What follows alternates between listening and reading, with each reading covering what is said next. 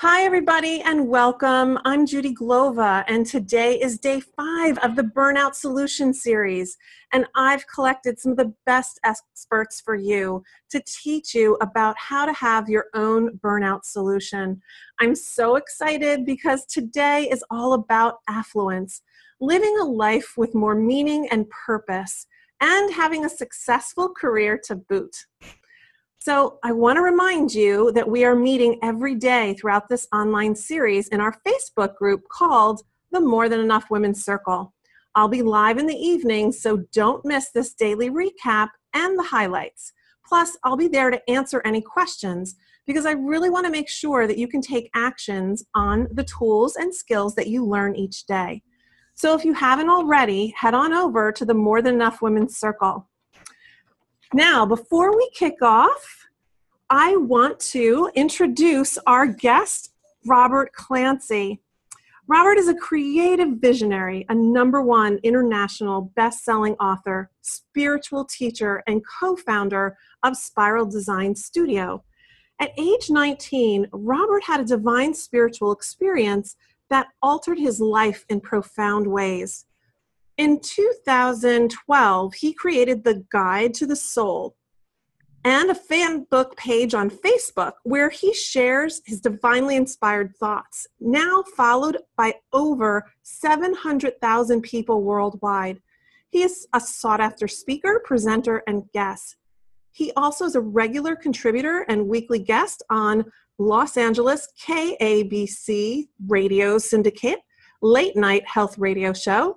He's also a co-host and producer of the Mindset Reset TV show, which airs in over 160 countries. Now, today, our focus is going to be on breaking the habit of procrastination, using mind, body, and soul to up-level your business. So, Robert, hi, how are you? I'm doing really well. And yourself?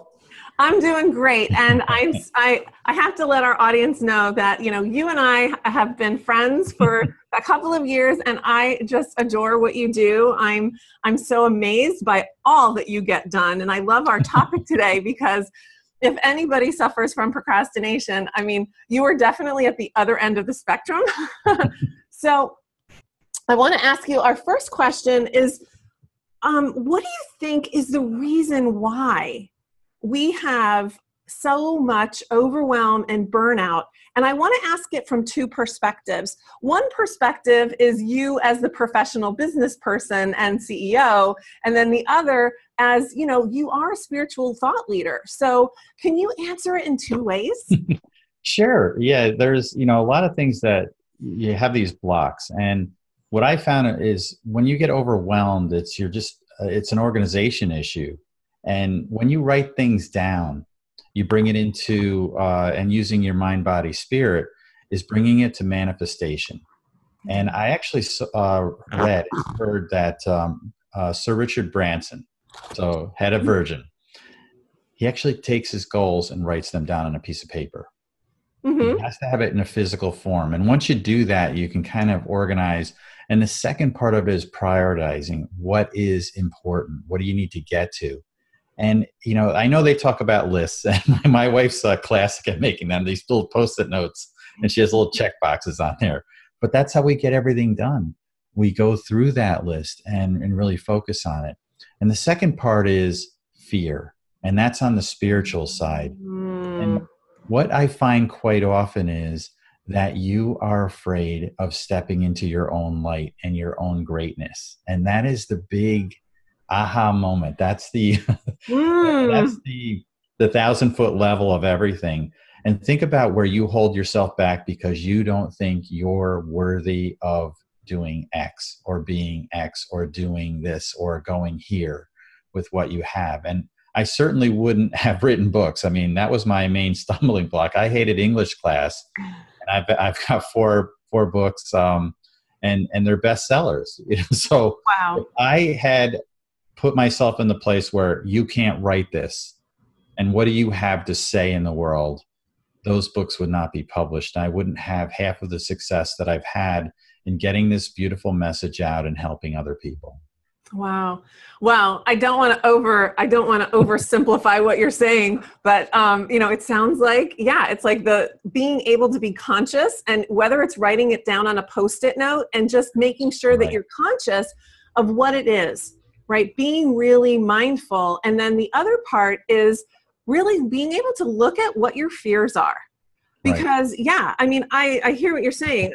If you weren't good in English class and then you're writing 4 books, like, how did that happen? I can only imagine, what kind of internal blocks came up for you. And why don't Yeah. you tell us a little bit about, because again, I'm sure you had them. So tell me a little bit about, how did you walk through that process of, okay, here's the fear. I have this story that I'm not good at English, or, I wasn't good in English in high school, and I want to write a book. Like, how did that happen? Well, I started, first thing was you need to start. So I started by writing it down, and I was on an airplane. Somebody had encouraged me. They said, you have these beautiful stories. You should write a book. I thought, this is going to be overwhelming. How am I going to get through this?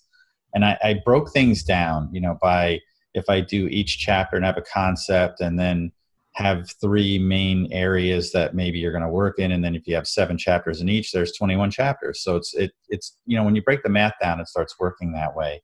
The other part was, I looked at art. Art is what you create and how you approach it. So if Jackson Pollock can splatter paint on a canvas, and there's art, and people find beauty in that, I can certainly splatter some words on a page. And yeah, I'm smart enough to know that grammar's not married to grandpa, but I then figured somebody will figure that out. I'll get an editor, they'll correct things and guide it. And the third part is, comes from my martial arts background. That, was one martial artist, a grandmaster once was up in front of the room, and he said, how many of you are really good swimmers? Put your hands up. Several people put it up, and he goes, keep your hand up if you are a strong swimmer. Then keep your hand up if you are an expert swimmer and you think you're one of the best. And the hands were still up. And he said, okay, how many of you are in the Olympics? All the hands went down. He said, well, you just said you were expert swimmers. Why aren't you in the Olympics doing swimming? And he said, one of the fundamental things is practice. And that's how you get there. You just keep working at it, and by practicing every day. So, I have some students come in, and I'll get the comment, I'll show them some technique, and they'll say, yeah, I know that one. I'm like, yeah, I know you know it. Do you think swimmers know how to swim that are in the Olympics? Do they still have to work at it? And then the light bulb goes on. It's practice, and it's keep doing that. And I can look back at my writing from 2008 to now, 10 years later, and it's improved. And that was through just exercising every day in words. And I've had people come up to me and say, you just write so beautifully. And I'm still that white belt. I'm still, working toward. And those things happen. And even in martial arts, you don't really realize when you're there. And that's the beauty of it. Well, I kind of want to go through some of because I take notes when you're talking. And one of the things that you said is that you started with someone telling you that you should write all your stories down. So that's kind of like starting with inspiration. Yes. So I want to remind people, you need to know your why and your inspiration. But then you also said that you broke it down, right? If you can't look at something so huge, because of course that's going to scare us, right? Right. And then you said that you wanted to just start. And you said, if Pollock could splatter paint, and call it art, well, you could also engage other people to help you. And that's another piece that I really want people to hear, because, women out there, sometimes they limit themselves because they don't want to let other people know that they have weaknesses, or maybe they might look silly or foolish. Again, I'm a recovering perfectionist, and I can say that there were times I didn't want to know that I didn't know how to do it. Well, you brought up a couple of points. One is being vulnerable. Mm-hmm. And we're raised to, offer help to others. Mm-hmm. That's how we're all brought up. But you don't get that reciprocity unless you also accept it, because you're taking that away from somebody being able to give to you. And being vulnerable is probably the best way to be humble, to realize that, you're there. And the other part is recognizing your own greatness. It took someone to point that out in myself, but also recognizing that within yourself, for yourself. And when I wake up, each day I have a routine that I smile before my feet hit the floor. Mm. And I smile when I'm alone because I realize I never am. And I share that with myself first, and then bring that out to the world. It's the greatest tool that we carry with us. And it can actually change your mindset. And as you mentioned, I have the Mindset Reset show. It's about changing perspective and looking at things in a whole new way. And when you can pull yourself back to that 1,000-foot level, that's when the magic happens. And I have a great example that I just want to share, and then we'll move on to the next piece. But this is really how you can use this perspective as a tool. You never see the great picture God paints for you because you're always standing on the canvas. You just have to trust that the image is beautiful. And when my mother was diagnosed with cancer, this is a woman who smiled her entire life. She was a beautician. She not only made people look beautiful, she always made them feel beautiful with her smile. Cancer took her smile. And then shortly after that, she was diagnosed with dementia, and her short-term memory was gone. It was taken from her. And my sister then lost her smile because she started thinking she's not going to remember who we are. Well, long story short, looking at this in perspective and keeping that mindset, she forgot she had cancer. Oh, wow. And she lived every day after that with a smile on her face. You'd ask her how she's doing. I feel great. And you know what? I know that had an effect on keeping her alive longer. So we had her with us longer. The other effect that happened was her long-term memory sharpened. So she was able to repeat over and over stories from my childhood that I now have galvanized in my mind, because anything would trigger her. The short-term memory was gone. Long-term memory would come in, and she would tell you the same story. She forgot that she told you the story an hour earlier, 2 days earlier. Oh my gosh, right. 2 seconds earlier. Yeah. Yeah. So that's, when you look at things in perspective, there's always a silver lining, and that's kind of the key to getting through those things. Wow. Well, and I want to tie two ideas together, because what you had said before was, related to your martial arts about, not going into that place of, I know, right. And being curious. And what the point is that you made, with the story about your mom, it's like, yeah, imagine how much your mindset can impact you, and what you focus on, and what you remember, and what you continue to remember about yourself, right? Yeah. What is that type, what is that story that you keep repeating, and how is that impacting? Yeah. Yeah. And we all have, the inner child that needs to be healed in some way. There's your self-image. And I talked to a woman, and I don't know, I just felt like, she's very attractive, but there was some reservation there. And I could see that she had a self-worth issue. And I said something to her, and tears streamed down her cheek. And she just said, thank you for pointing that out. And, we all carry this little black box inside that it's like Pandora's box, or whatever you want to call it.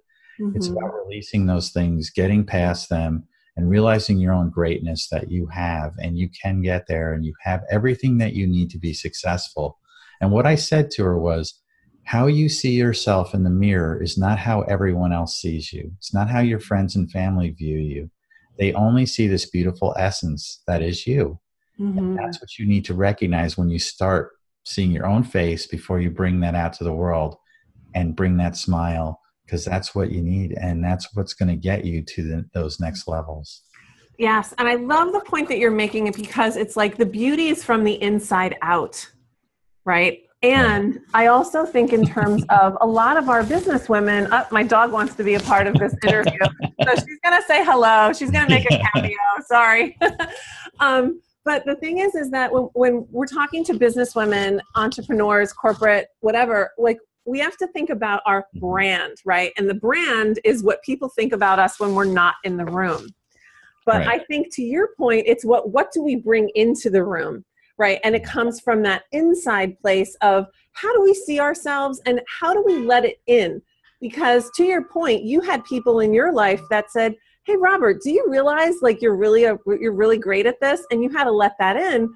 And I think for some of the women generally, and I could say this because I mean, I've talked to enough women about it, but most of the time when someone gives us a compliment, we're like, yeah. You know, it's like there's not a lot of reception of it. And, you know, sometimes just stopping and realizing like maybe what they're seeing, I don't necessarily always see. And to your point, when I became a coach and I started, I was in this coaching program, people had to give us feedback and we had to actually learn to receive it. And it was so amazing how many blind spots I had about some of the talents I had. So to your point, I think I really want to just drive it home. It's like, how do you live from that place of knowing that, you know, other people see you and see your greatness? Yeah. Well, here's something that you can do if you have a partner.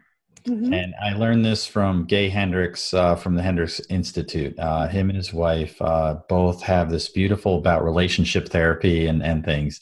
And I tried it. I was talking to him. It was about bringing creativity in relationships. But here's something you can do with your partner. You have these gratitude moments, and we've all talked about that, and that's out there. But have appreciation moments too. And when you can share an appreciation for your partner, I did this after interviewing him, and I went home and I said something to my wife. I said, yeah, I learned this, appreciation moment, and I wanted to share what I appreciate about you. And she just looked at me, and I said these things, and she just melted. It was just instant. And I was like, I just got the key to the castle. I know what works. But I also thought we need to share those appreciation moments for ourselves too. You need to appreciate who you are, because how can you bring love or appreciation to someone else if you don't have it for yourself first? And understanding that, you know, the greatness within is what we keep coming back to in this conversation, and bringing that out to the world. And that's really the key to moving forward and getting to the summit and getting those views that you need of your life. Yes. Oh my gosh. That hits my heart. As soon as you said it, I could see your wife melting like, oh, and I do think, to your point, you know, if we don't have someone else, we do have, you know, we can actually do that in the mirror. Like right.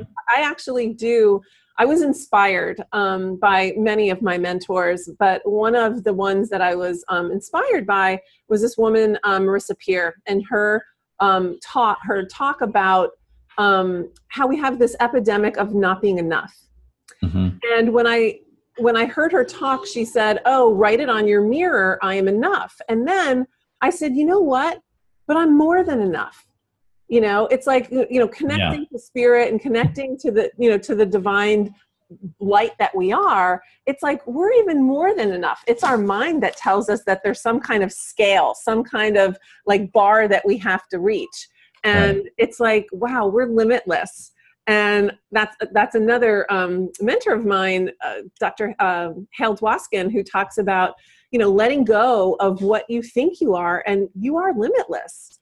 So I love what you were talking about, and it really does resonate. How can we appreciate ourselves, and how can we connect to our divineness, our limitlessness? Right. Yeah, exactly. So here's the other thing. I happen to know that you have a very, very, very full life. I mean, I read your bio, and that's not even half of it. Like, I mean, the amount of things that you accomplish. Tell me a little bit about like your perception of how you've been able to get so much done, because again, you have your full-time business that you've been running for a very long time, right? You have multiple organizations that you're on. You have, you know, TV, online TV and radio appearances, plus you write books. I mean, again, I'm just again, scratching the surface of all that you do. Give us a little bit of an insight in terms of how, I mean, I know you do the sticky notes, but how else do you get that done? Well, you know, I had people ask me, they said, you know, do you sleep, you know, at night? And I said, Yeah, I generally sleep about 7 or 8 hours, and I have time, for family, for other, but I also combine things. So my volunteer work, if I want to spend time with my son, he became an Eagle Scout a year ago, and then there were other friends of his who were working on, and he said, "Hey, I'm going to go down and help him out," and I went down with him. Or when he's going to go work out, we'll go together. Or maybe we may not be working out together in the room, but the car ride over is time that we can spend. The other is I organize my day. So I go in at 7 and I leave at 3, and then between 3 and 6 I do some of my spiritual work, writing. I'm working on a screenplay right now. There's just a lot of projects that are there, but I whittle it down. And on my car ride home, I'll make 1 or 2 key phone calls and touch base. When I come in the morning, I take care of all the email before I start. So I have a routine and keeping everything organized. That's kind of the daily pieces that are there. The other is understanding that I can accomplish it. And one of the number one things that I have that most people that I've encountered that get stuck don't is I finish what I start. And that is probably the big epiphany. Because my wife pointed out, I didn't even realize that was there until one day she said, "Oh, well, if he's working on it, it'll get done." Because no matter what, I finish whatever it is. So if I'm I took apart a computer, I was upgrading a processor, and I disassembled the whole thing. Well, I'm not going to leave that for a week. I put it back together, and it was working within an hour. Wow. I just reassemble it, put it back, and get it up and running. Wow. And I went and watched a movie, and then hung out with my wife and went to dinner. And there's just times, and sometimes in there, one of the other keys is being spontaneous and knowing when to shift gears and knowing when to change. And sometimes this is a priority. Life happens. I had a very close friend pass away this last week, and was unexpectedly. And obviously there's a wake and a funeral, and then reconnections with some people I hadn't seen in a while. And that was totally out of the blue. And now we're all going to get together. Some of the people I haven't seen that I used to work with in a restaurant years ago, there was like a whole team of us in the 80s, and it's the 80s crew. And, we're all still out there and just wanted to reconnect. So there's those things that happen, and you got to let life evolve around you as well. Wow. Well, I want to point out to our audience the fact that, while you were talking, you did make connection. It's like you're always trying to connect with others when you're getting things done. And like you said, you try to combine things, but you also have a routine. There is some structure. So, and I have also found in some of the clients that I work with, people who don't have structure, who basically let the day lead them and the crisis lead them, they really do end up in so much stress and chaos. It's like, I have to take a deep breath just thinking about it, because well, I always have a good line when you're talking to somebody. It's, your lack of planning is not my emergency.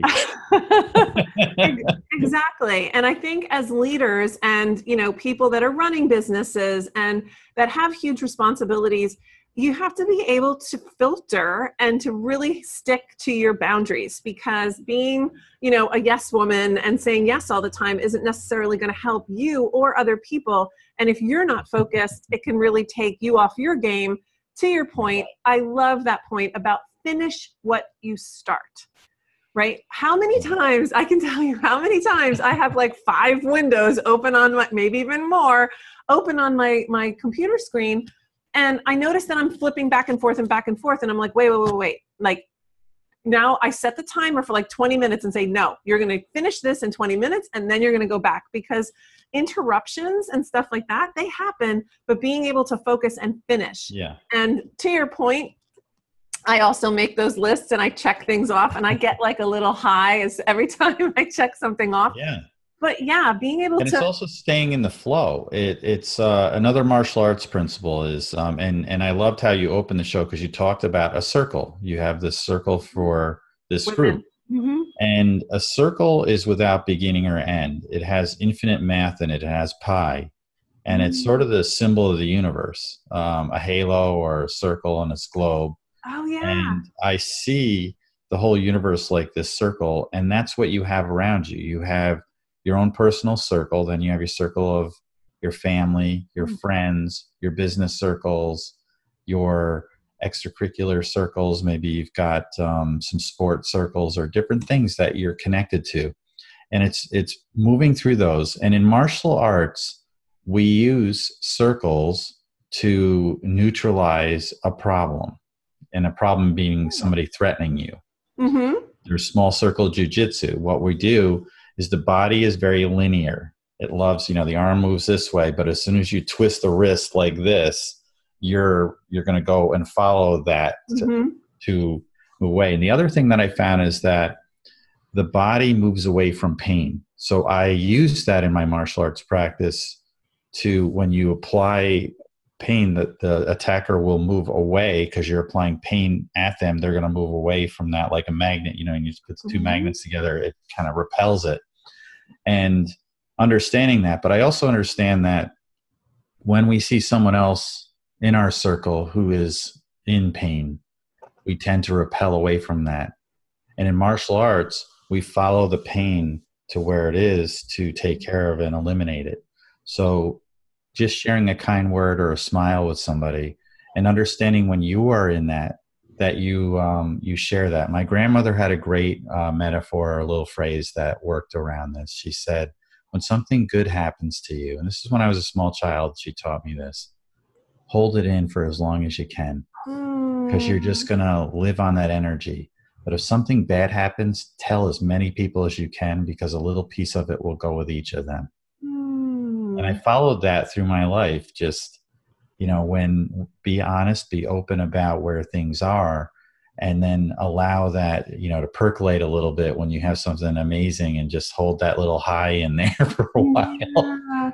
Yeah. And yeah, I love how your obviously your grandmother was a wise woman, and it's like, infuse your body with it. And yes, raise your energy level, and like that can help your set point, right? Like where do you live? And the more of those times that we embrace it and we really let it resonate in our bodies, it really sticks. It sticks longer. Yeah. I love that. And I also love that circles and the circles of pain, looking at people with pain and looking at how you can, help actually go toward people. And when I think about pain too, it could even be a challenge in your business, and how do you go toward the challenge as opposed to avoiding it? Because procrastination is all about, let's avoid the pain. Let's avoid that challenge, that big, hairy, scary problem, or that really difficult client. Oh, let's avoid them, right? And it's also what you surround yourself with. My dad, that phrase that we've all heard, birds of a feather flock together. Well, also what you surround yourself with, you become. And that's, again, within that circle, and elevating yourself. If you're not in the right circles, it's okay to change. Sometimes they overlap, and you need to move to a different circle to surround yourself with good people. And I'm in this beautiful volunteer organization, the Hugh O'Brien Youth Leadership. This is actually my 30th consecutive year volunteering with this. I've worked with hundreds and thousands of youth and helping them learn leadership service and leadership through community service, actually. And there's just a beautiful group of volunteers. And now most of the volunteers are the people that have gone through the program. So now they're leading it. Oh. And I get to surround myself with something that I helped create. And it's just a beautiful synergy of, that they all remember. If there's one thing that they remember, I'm the only volunteer in New York State that's been to all 30 seminars. So if they went to the seminar, I was there. Wow. Talk about circles. Holy cow. That really does bring us full circle. And no pun intended, but I want to ask you, if there's just one thing that businesswomen walk away with from our talk today, about how to break the cycle of procrastination, with mind, body, and soul to up-level their business, like, what is it that you really want them to remember? That you are worthy. You deserve your success, and to realize that it's all within your hands. Whatever you're holding, you hold everything, and the key to that, and just go on and move up through that. Wow. Well, Robert, thank you so much. You're just so generous. Thank you for being generous with your time, and also, just supporting this whole program, and as well as your free gift. So I do want to remind everybody that right below, click the link to Robert's free gift. And I also want to let you know that if you've already purchased your Backstage Pass, you also get his bonus program as well. Plus, that's the no stress method, right, for this online series, because it's worry-free access. You don't have to miss anything, and you don't have to wait. So this amazing deal, when you think about it, if you haven't gotten it already, it's another burnout solution. With that said, I just want to leave you with this note. Instead of burning the candle at both ends, let your light burn brightly, knowing that you are more than enough. Most importantly, that you can create your own burnout solution, and you don't have to do it alone. So I'll see you at the next awesome interview, and I'll see you today in the Facebook group. Bye for now, and thank you again, Robert. We really appreciate it. Well, thank you so much. It's been a true pleasure to be here.